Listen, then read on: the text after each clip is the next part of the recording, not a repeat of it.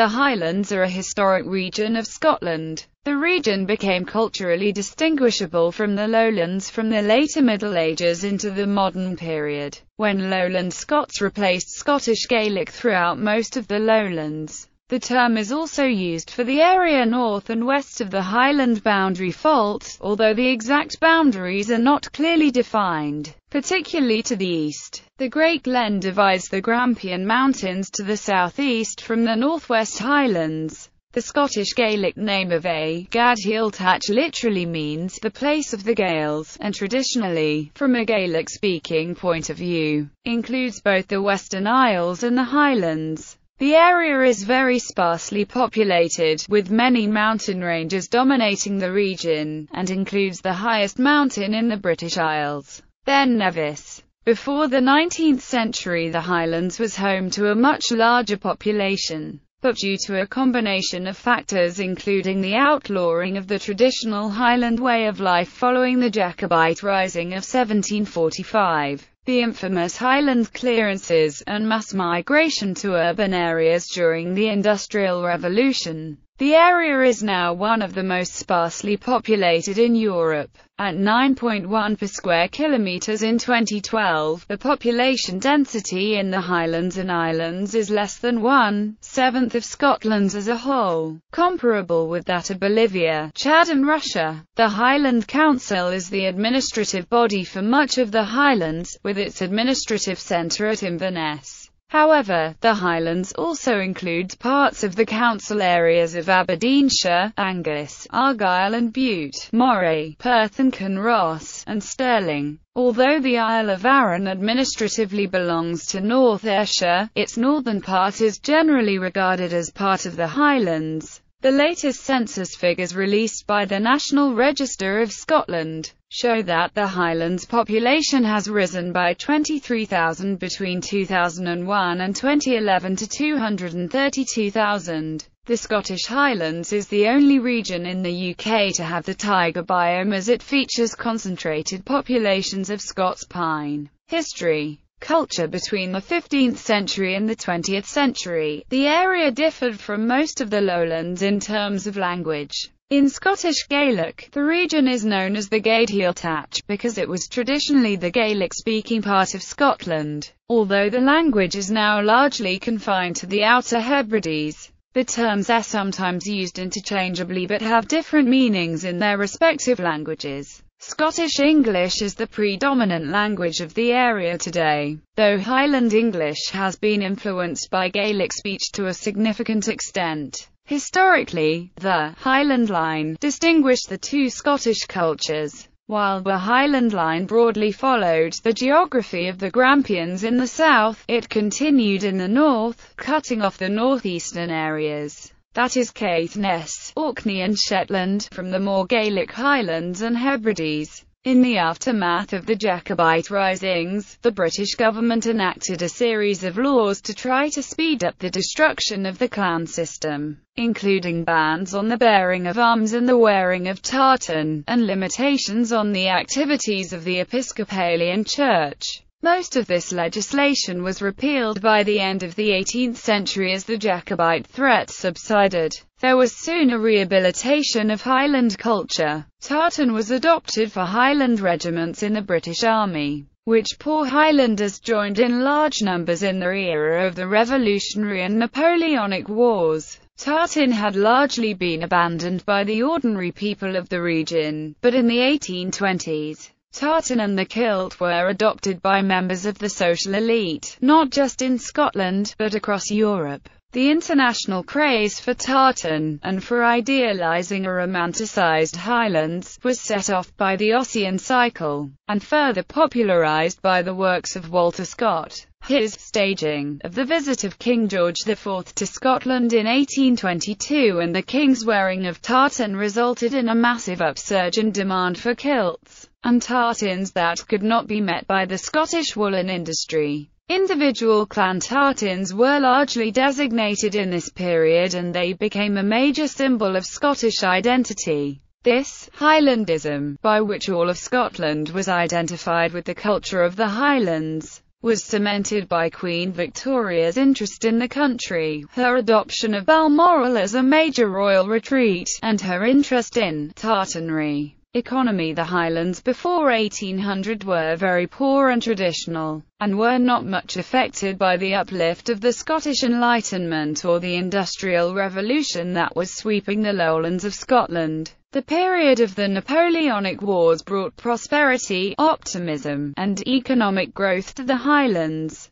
The economy grew thanks to wages paid in industries such as kelping, fisheries, and weaving, as well as large-scale infrastructure spending such as the Caledonian Canal project. On the east coast, farmlands were improved, and high prices for cattle brought money to the area. Service in the army was also attractive to young men from the Highlands, who sent pay home and retired there with their army pensions. This prosperity ended after 1815, and long-term negative factors began to undermine the economic position of the poor tenant farmers, who typically rented a few acres, and were known as crofters. Landowners were increasingly market-oriented in the century after 1750, and this tended to dissolve the traditional social and economic structure of the Northwest Highlands and the Hebrides, causing great disruption for the crofters. The Highland clearances and the end of the township system followed changes in land ownership and tenancy and the replacement of cattle by sheep. The Great Irish Famine of the 1840s was caused by a plant disease that reached the Highlands in 1846, causing great distress. In a complex form of chain migration, many Highlanders emigrated. Clan leaders would designate which young people should emigrate, where to, and in which order. The first arrivals would prepare the way for their kinsmen who continued to arrive in the chain migration. The unequal concentration of land ownership remained an emotional and controversial subject, of enormous importance to the Highland economy, and eventually became a cornerstone of liberal radicalism. The poor crofters were politically powerless, and many of them turned to religion. They embraced the popularly oriented, fervently evangelical Presbyterian revival after 1800. Most joined the breakaway Free Church after 1843. This evangelical movement was led by lay preachers who themselves came from the lower strata, and whose preaching was implicitly critical of the established order. The religious change energized the crofters and separated them from the landlords. It helped prepare them for their successful and violent challenge to the landlords in the 1880s through the Highland Land League. Violence erupted, starting on the Isle of Skye, when Highland landlords cleared their lands for sheep and deer parks. It was quietened when the government stepped in, passing the Crofters Holdings Act, 1886 to reduce rents, guarantee fixity of tenure, and break up large estates to provide crofts for the homeless. This contrasted with the Irish Land War underway at the same time, where the Irish were intensely politicized through roots in Irish nationalism, while political dimensions were limited. In 1885, 3 independent crofter candidates were elected to Parliament, which listened to their pleas. The results included explicit security for the Scottish smallholders, the legal right to bequeath tenancies to descendants, and the creation of a crofting commission. The crofters as a political movement faded away by 1892, and the Liberal Party gained their votes. Religion. The Scottish Reformation achieved partial success in the Highlands. Roman Catholicism remained strong in some areas, owing to remote locations in the efforts of Franciscan missionaries from Ireland, who regularly came to celebrate Mass. Although the presence of Roman Catholicism has faded, there remained significant Catholic strongholds within the Highlands and islands such as Moidart and Mora on the mainland and South Uist and Barra in the southern Outer Hebrides. The remoteness of the region and the lack of a Gaelic-speaking clergy undermined the missionary efforts of the established church. The later 18th century saw somewhat greater success. owing to the efforts of the SSPCK missionaries and to the disruption of traditional society after the Battle of Culloden in 1746. In the 19th century, the evangelical free churches, which were more accepting of Gaelic language and culture, grew rapidly, appealing much more strongly than did the established church. For the most part, however, the Highlands are considered predominantly Protestant, loyal to the Church of Scotland, in contrast to the Catholic Southern Islands. The Northern Outer Hebrides Islands have an exceptionally high proportion of their population belonging to the Protestant Free Church of Scotland or the Free Presbyterian Church of Scotland. The Outer Hebrides have been described as the last bastion of Calvinism in Britain, and the Sabbath remains widely observed. Inverness and the surrounding area has a majority Protestant population, with most locals belonging to either the Kirk or the Free Church of Scotland. The church maintains a noticeable presence within the area, with church attendance notably higher than in other Scottish cities. Religion continues to play an important role in Highland culture, with Sabbath observance still widely practiced, particularly in the Hebrides. Historical geography. In traditional Scottish geography, the Highlands refers to that part of Scotland northwest of the Highland boundary fault, which crosses mainland Scotland in a near straight line from Helensburgh to Stonehaven. However, the flat coastal lands that occupy parts of the counties of Nairnshire, Morayshire, Banffshire and Aberdeenshire are often excluded as they do not share the distinctive geographical and cultural features of the rest of the Highlands. The northeast of Caithness, as well as Orkney and Shetland, are also often excluded from the Highlands, although the Hebrides are usually included. The Highland area, as so defined, differed from the Lowlands in language and tradition, having preserved Gaelic speech and customs centuries after the Anglicisation of the latter. This led to a growing perception of a divide, with the cultural distinction between Highlander and Lowlander first noted towards the end of the 14th century. In Aberdeenshire, the boundary between the Highlands and the Lowlands is not well defined. There is a stone beside the A93 road near the village of Dinnet on Royal Deeside which states, "You are now in the Highlands." Although there are areas of Highland character to the east of this point, a much wider definition of the Highlands is that used by the Scotch whisky industry. Highland single malts are produced at distilleries north of an imaginary line between Dundee and Greenock, thus including all of Aberdeenshire and Angus. Inverness is traditionally regarded as the capital of the Highlands, although less so in the Highland parts of Aberdeenshire, Angus, Perthshire and Stirlingshire, which look more to Aberdeen, Perth, Dundee and Stirling as their commercial centres. Under some of the wider definitions in use, Aberdeen could be considered the largest city in the Highlands, although it does not share the recent Gaelic cultural history typical of the Highlands proper. Highland Council Area. The Highland Council Area, created as one of the local government regions of Scotland, has been a unitary council area since 1996. The council area excludes a large area of the Southern and Eastern Highlands, and the Western Isles, but includes Caithness. Highlands is sometimes used, however, as a name for the council area, as in Highlands and Islands Fire and Rescue Service.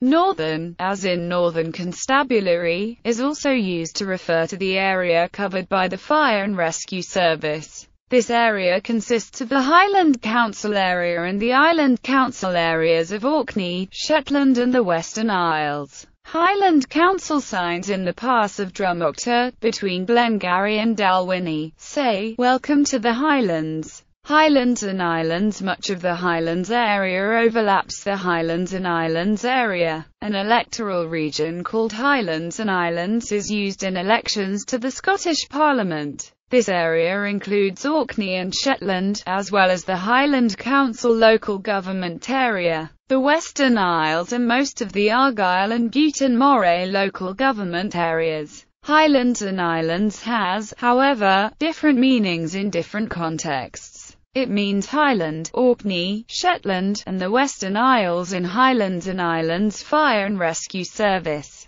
Northern, as in Northern Constabulary, refers to the same area as that covered by the Fire and Rescue Service. Historical crossings. There have been trackways from the Lowlands to the Highlands since prehistoric times. Many traverse the mount, a spur of mountainous land that extends from the higher inland range to the North Sea slightly north of Stonehaven. The most well-known and historically important trackways are the Causey Mount, Elsick Mount, Crinecourse Mount and Cairn Mount. Courier delivery. Although most of the Highlands is geographically on the British mainland, it is somewhat less accessible than the rest of Britain, thus most UK couriers categorise it separately, alongside Northern Ireland, the Isle of Man, and other offshore islands. They thus charge additional fees for delivery to the Highlands, or exclude the area entirely. Whilst the physical remoteness from the largest population centres inevitably leads to higher transit cost, there is confusion and consternation over the scale of the fees charged and the effectiveness of their communication, and the use of the word mainland in their justification. Since the charges are often based on postcode areas, many far less remote areas, including some which are traditionally considered part of the Lowlands, are also subject to these charges. Royal Mail is the only delivery network bound by a universal service obligation to charge a uniform tariff across the UK. This, however, applies only to mail items and not larger packages which are dealt with by its Parcel Force division. Geology. The Highlands lie to the north and west of the Highland boundary fault, which runs from Arran to Stonehaven. This part of Scotland is largely composed of ancient rocks from the Cambrian and Precambrian periods which were uplifted during the later Caledonian orogeny. Smaller formations of Lewis and gneiss in the northwest are up to 3 billion years old. The overlying rocks of the Torridonian sandstone form mountains in the Torridon hills such as Ghàidhealtachd and Ben A in Wester Ross. These foundations are interspersed with many igneous intrusions of a more recent age, the remnants of which have formed mountain massifs such as the Cairngorms and the Coolin of Skye. A significant exception to the above are the fossil-bearing beds of old red sandstones found principally along the Moray Firth coast and partially down the Highland boundary fault. The Jurassic beds found in isolated locations on Skye and Applecross reflect the complex underlying geology. They are the original source of much North Sea oil. The Great Glen is a transform fault which divides the Grampian Mountains to the southeast from the northwest Highlands. The entire region was covered by ice sheets during the Pleistocene ice ages, save perhaps for a few nunataks. The complex geomorphology includes incised valleys and locks carved by the action of mountain streams and ice, and a topography of irregularly distributed mountains whose summits have similar heights above sea level, but whose bases depend upon the amount of denudation to which the plateau has been subjected in various places. Places of interest: A83 Road, Rest and Be Thankful Stretch, Antialic, Aonach Moor, Arica Alps, Balmoral Castle, Balquhidder, Battlefield of Culloden, Ben Allagan, Ben A, Ben Cruachan Hydroelectric Power Station, Ben Lomond, Ben Macdui second highest mountain, Ben Nevis highest mountain, Cairngorm National Park, Cairngorm Ski Centre near Aviemore, Cairngorm Mountains, Caledonian Canal, Cape Wrath, Carrick Castle, Castle Stalker, Castle Teorum, Shannonry Point, Conic Hill, Dunnad, Dewick Castle, Durness, Ellendonan, Fingal's Cave, Fort George, Glencoe, Glenetiv, Glen Kinglis, Glenlyon, Glen Orchy, Glen Shee Ski Centre, Glen Shiel, Glen Speen, Glenfinnan, Grampian Mountains, Hebrides, Highland Folk Museum, the first open-air museum in the UK, Highland Wildlife Park, Inverary Castle, Inverary Jail, Inverurie Garden, Iona Abbey, Isle of Staffa, Culchurn Castle, Colmartin Glen, Ghàidhealtachd, Legd Ski Centre, Loch Halsh, Lockhard, Lochaw, Lochern, Loch Etive, Loch Fyne Whisky Distillery, Loch Fyne, Loch Goil, Loch Katrine, Loch Leven, Loch Linney, Loch Lochy, Loch Lomond and the Trossachs National Park, Loch Lubnaig, Loch Murray, Loch Mora, Loch Morlich, Loch Ness, Loch Nevis, Loch Rannoch, Loch Tay, Loch Ranser, Luss, Meala, Uiri, Mucknalls Castle, Oburn Sea Life Centre at Loch Crean, Rannoch Moor, Redcoolen, Carron River, River Spey, River Tay, Ross and Cromarty, Smoo Cave, Stob Corrie Chen, Stackpolly, Strathspey Railway, Sutherland, Torcastle, Torridon Hills, West Highland Line, West Highland Way, Wester Ross, Western Isles, Gallery, the Glenfinnan Viaduct from below, the Saddle, Loch Scavaig, Isle of Skye, Inverness, the islands of Loch Murray, the interior of Smoo Cave, Sutherland, Cape Wrath Lighthouse in the far NW of the Highlands, Blavan, Gaelloch, the Kyle of Durness, the Key Rang, Isle of Skye, Two Hinds in the Highlands,